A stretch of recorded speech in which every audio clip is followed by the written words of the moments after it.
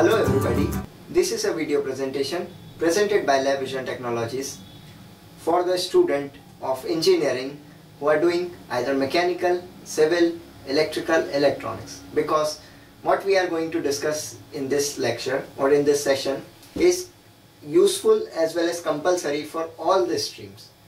Like if you are a mechanical engineering student, still you are supposed to have a knowledge of KVL, which we are going to discuss in this lecture. Or you are a civil engineering student, still you are going to study this basic electrical engineering or basic electrical and electronics engineering. So coming to the point, as you can see, I had written on the board as KVL. KVL stands for Kirchhoff's Voltage Law. In previous lectures, we had already gone through Kirchhoff's current law. Kirchhoff's, in the field of electricity, had given these two, I should say, laws like that after seeing or after analyzing or after going through all these two laws, you will get a confidence of solving any type of circuit. Now, coming to the statement part, as in some universities or in some engineering institution, there might be a direct question explain and show us the complete analysis of Kirchhoff's voltage law, Kirchhoff's current law. So we are supposed to write the statement. So we are supposed to write the statement as well as give the analysis or explanation for that particular law. Now KVL, we should see what KVL stands for. It's basically it's Kirchhoff's voltage law. So it will be going to talk about voltage. Voltage, which is the potential difference. So if we are going to the statement states that in any circuit or in any loop, the sum of potential drops or potential differences will be equal to 0. That states sum of all the voltages should be equal to 0. Now considering a circuit with a battery with an internal resistance with R1 another resistance in series, R2 another resistance in series.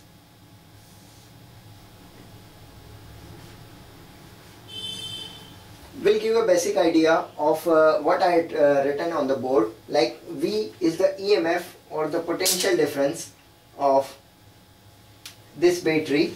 Small r is the internal resistance of the battery. Then R1 and R2 are the respective load resistance connected in series for this particular battery.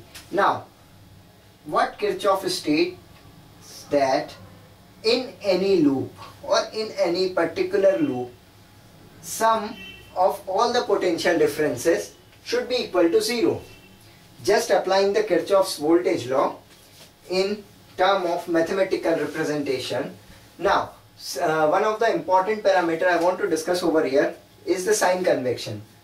A battery with a larger side will be positive and the battery with a smaller sign will be negative. So using those sign conventions, we will get this plus, this is minus. So battery will impose this positive sign to the resistor R1. Negative sign to the opposite, again battery will impose positive sign, negative sign to opposite. Here also battery will impose positive sign and negative sign. Now going for the Kirchhoff's law, some student may ask the question that V is the EMF or the potential difference of the battery, but when it comes to the case of R1, case of R2, case of a small r, what will be the potential difference? So my dear students, you had gone through the Ohm's law which states that V is equals to IR. I am giving the final statement of Ohm's law. Generally Ohm's law or the law states V is directly proportional to I and R is a constant which appears as a mathematical term after removing this proportionate sign. So V is equals to IR, we have value of R, we are considering that current I is flowing through this loop. That will give us a good look that now this R can be converted into the potential difference, so called potential difference, what we are talking about. As we are looking for the statement, then we will come to know that V summation is equals to 0. That means potential difference in the loop is equals to 0. Now going into the KVL, we will write the equation V. If we assume that V, due to this battery with EMF V, current I is flowing in the circuit. So we will write KVL for this particular circuit. V, as the current is going in upward direction, that means positive sign is imposed in the current. So we are taking plus V. Now current is moving towards R1. That will give you plus I into R1. One thing that should be noted over here is that this I entering with the positive sign and exiting with, or exits like with negative sign. That means the total value should be negative. Coming to R2 plus into the bracket I multiplied by R2, that means it becomes a potential drop. As why I am asking you that this is a potential drop, because entering with a positive sign, leaving with a negative sign, that means a value with a negative sign is a drop. But if a value with a positive sign, that may be a raise in the potential, so it may be a raise or it may be a drop. But in this particular case, it is a drop. So we will put a negative sign over here. After that comes internal resistance of the battery plus minus I R3 is equals to 0. In third case, or we should say according to this equation, in fourth case, why I put negative sign, students have a clear understanding of that.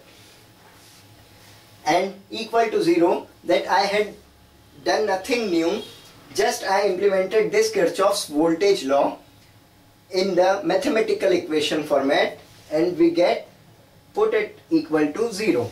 Now again we are going to solve it mathematically. I R1 minus I R2 minus I R is equals to 0. Should put a bracket like this. We are taking I as common, R1 plus R2 plus R. Now value of I will be V upon R1, R2 and R. Rather than giving you the proof of KVL, I had explained you how will you implement this KVL in a circuit. For proofs and all other details, we will give you another lecture which will be useful for all of you for doing your university exams. But what I had explained in this lecture, or we can summarize this lecture like this, we had seen how to implement this Kirchhoff's voltage law into a circuit of given problem. And the final value of I, you can see that V, which is the EMF of battery, should be known. R1, R2 and small r, all are known, and I is the unknown quantity. So we get the analysis like this, that we can calculate the value of I using all the given parameter, and this will give you a better idea how to implement KVL in your further studies, in your calculations, in your GATE examination and all those things. So enjoy the lectures with us. Have a good day.